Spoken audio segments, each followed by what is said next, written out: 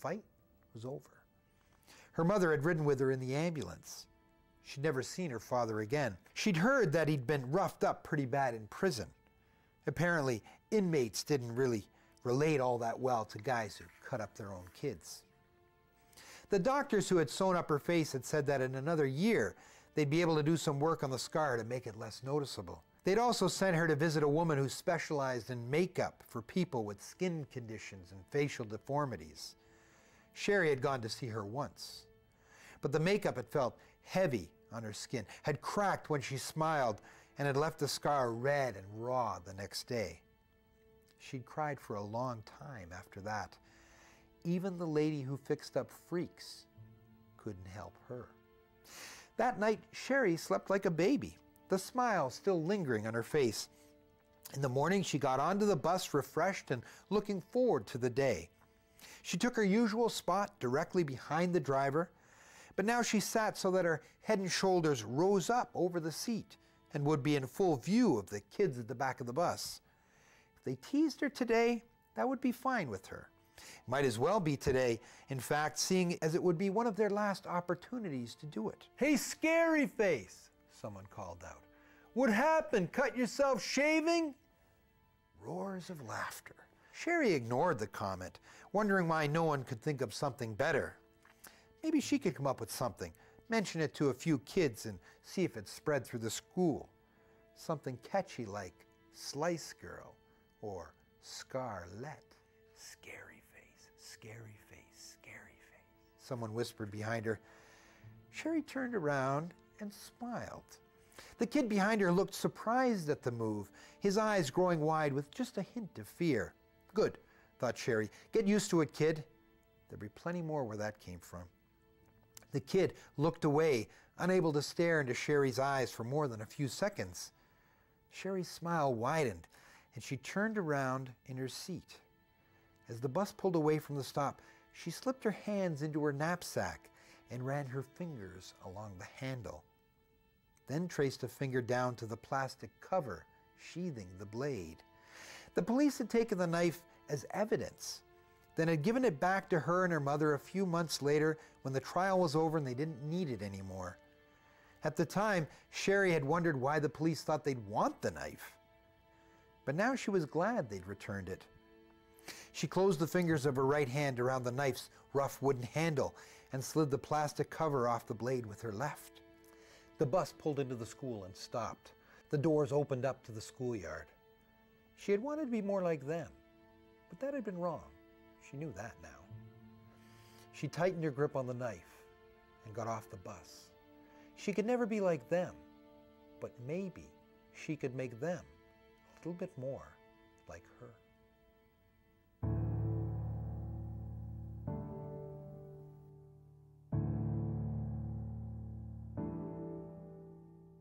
When you ask that question, what if, it is to unsettle the reader, to make the reader think, to instill fear.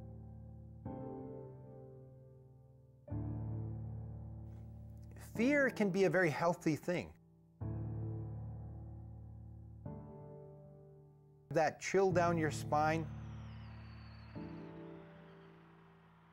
it can be cathartic. You finish reading and you feel good because your body has been torn and twisted and turned a little different way.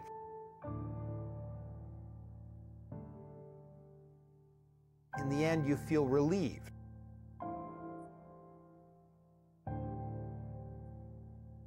It's very close to humor. The effect that the body goes through in a good scream is almost the same as a good laugh. One of my favorite authors of all time, Robert Bloch, the man who wrote Psycho. He was a very, very funny guy. A lot of his stories turned on that bit of humor, turning to horror. And I think that's an important part of the horror genre. release. Release. A good laugh,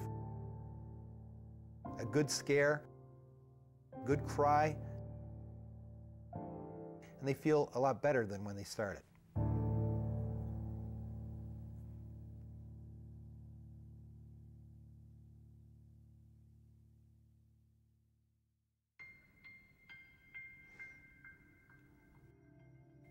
I wasn't aware of a lot of childhood fears when I was growing up. All the horror writers I know have been very normal.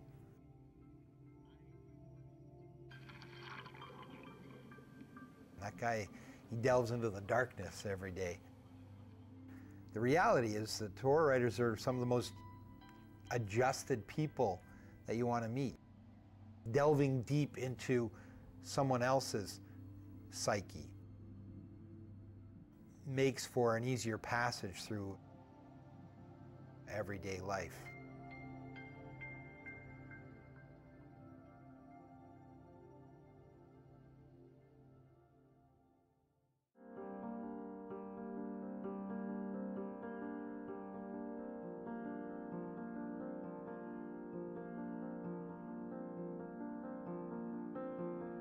There's no greater evil that men can do is when they're doing it to each other.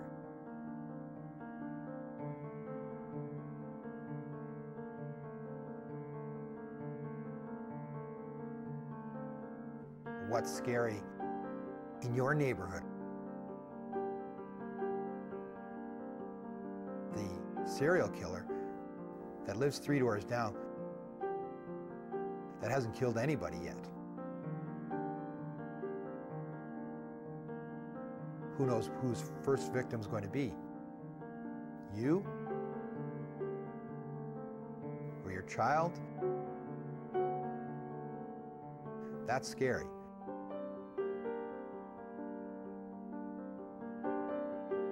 Ed Gein was just a regular guy, according to all the people who lived in town.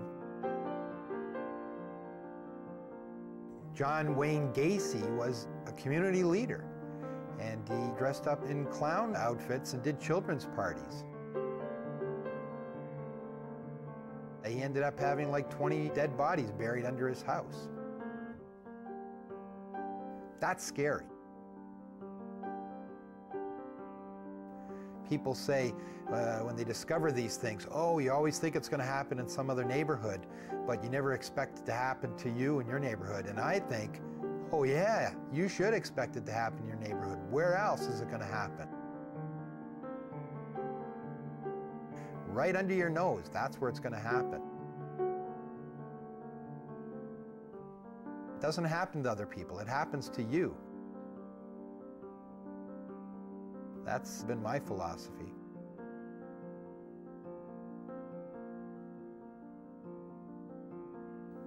And it's done me well.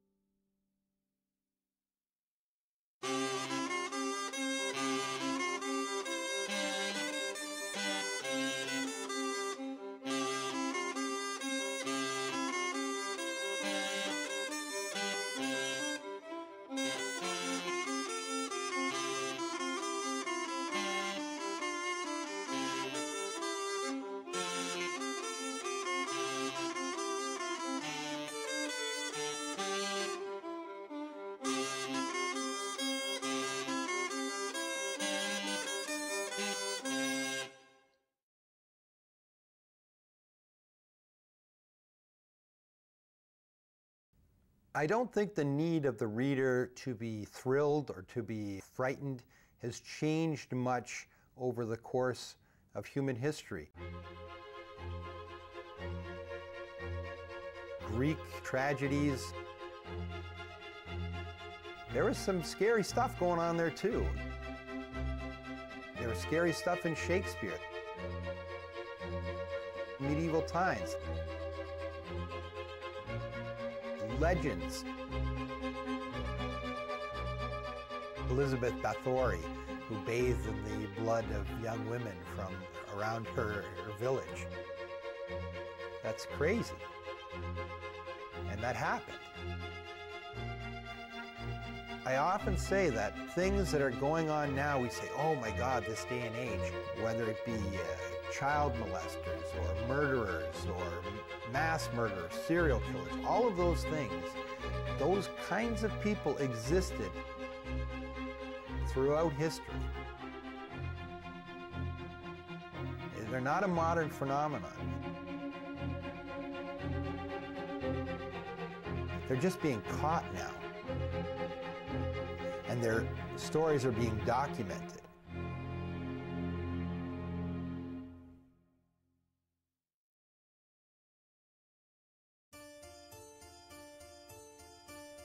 The 10th century, if there was a serial killer about, who knew? Could be a nobleman.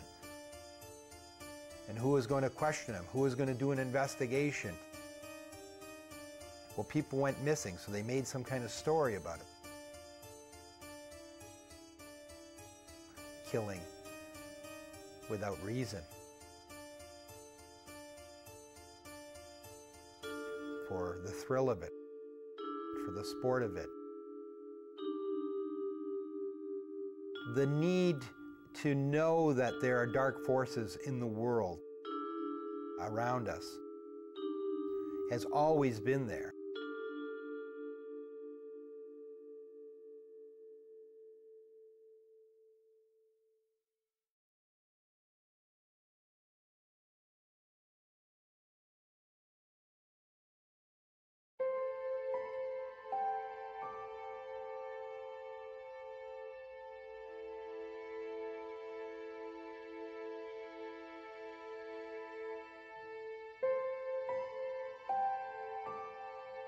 Can you think of a more vulnerable place to be in?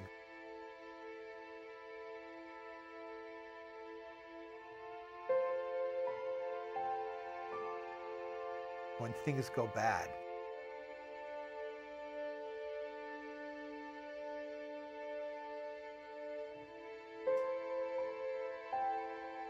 The orgasm is euphemistically called the little death.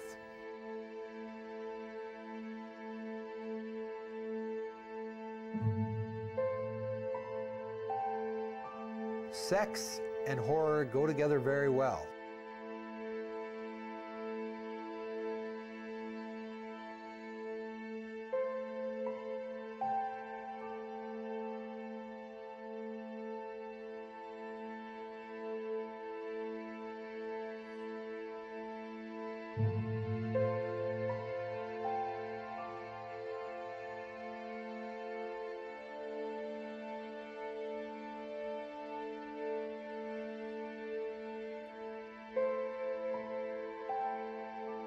It's quite integral to the horror genre.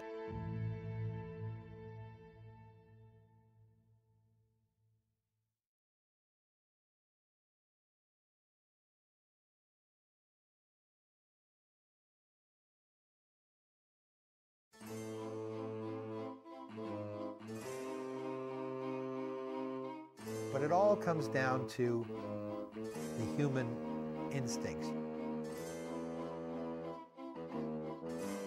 You gotta still be afraid of crazy people.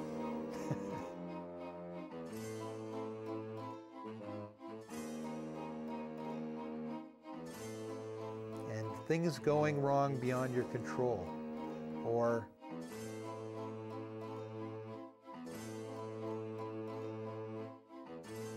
just God wanting to turn the switch. In the horror genre in print, there are not a lot of taboos. I can think of every depravity known to man being examined at one point or another in the horror genre. Any kind of taboo that goes farther and beyond is usually dealt in the lower ranks. Children get killed off violent ways in books and stories in the horror genre all the time. I don't think there's a danger of it becoming widespread because the horror genre is a very small thing. It's very niche-like. Very few people seem to pay attention. Taboo for me, I think there's more skill involved in hinting at something, alluding to it, drawing the curtain before the nasty stuff happens. I think that'll always be that way with me. Killing off animals, I've done that a couple of times, and people have told me, well, we can't print this story because you killed this dog in this violent way as a family pet. I didn't have a problem with that, but it eventually got published somewhere else. Children in that sort of situation is the one I'd probably stay away from the rest of my career. There are things like that. If you don't have to, then why? Are you going to shock somebody, or are you just going to turn them off? Yeah, I can write pretty graphically, but are my talents best used on something like that just for shock? Probably not.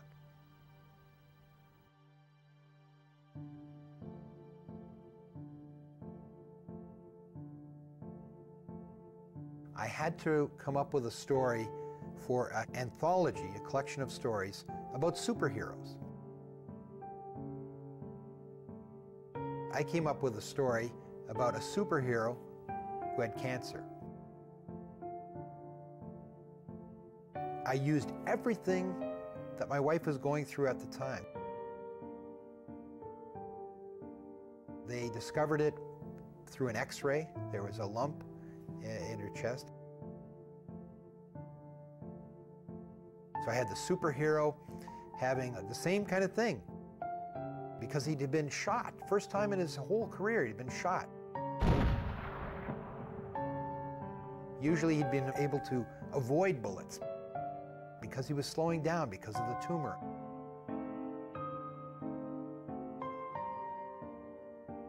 You know, doctor says, oh, I hate to tell you this. I don't know how to tell you this.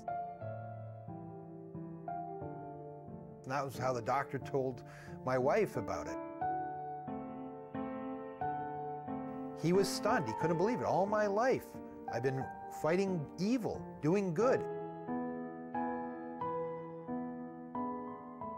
And that's what my wife said. I've never done anything wrong, she said. I've always lived my life good. How could this happen to me? So that's what my superhero was saying. My wife was the superhero.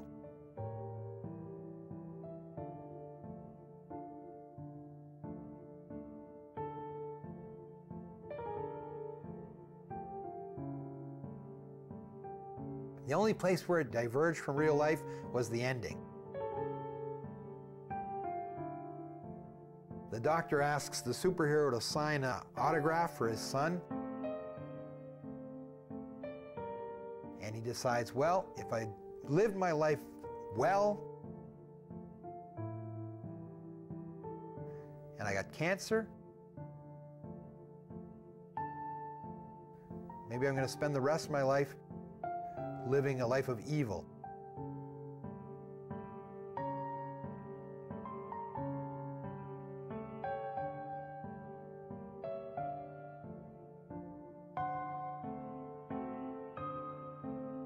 And he steals the doctor's pen and leaves the hospital.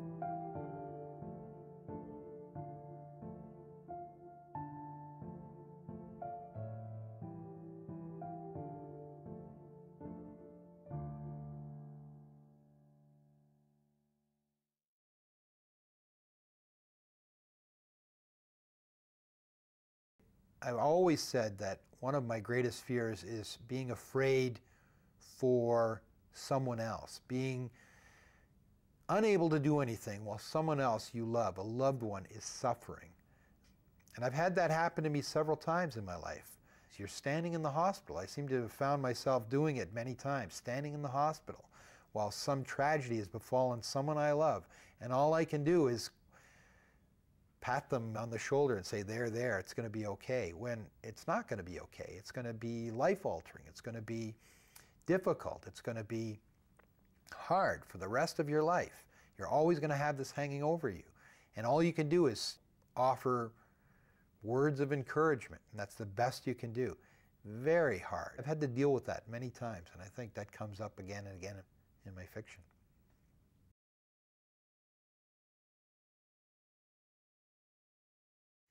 I think a horror writer's got a feel for his victims.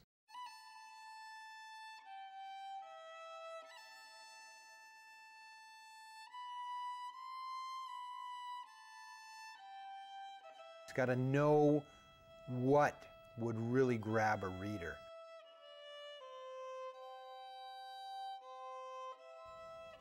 Kind of thing that you read and go, oh no, please don't let that happen.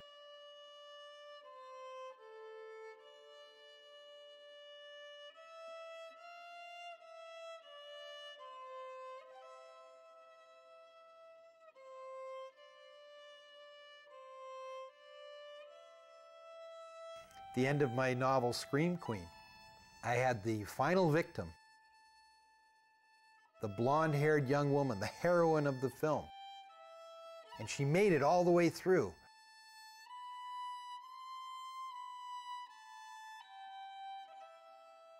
And then I had her killed.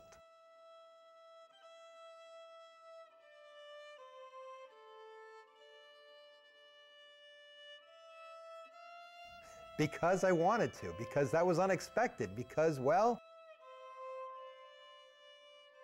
in real life, those kind of things happen.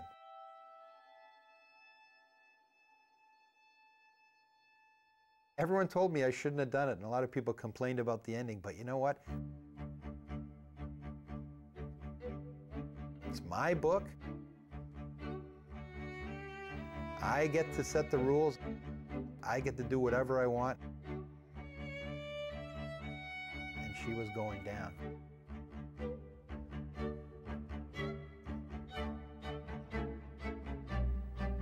That's the way it is. That's the great thing about being a writer. You get to create, you get to kill. It's not always the bad guy that gets it in the end. Killed the good person, let the bad people live. Unpopular maybe, but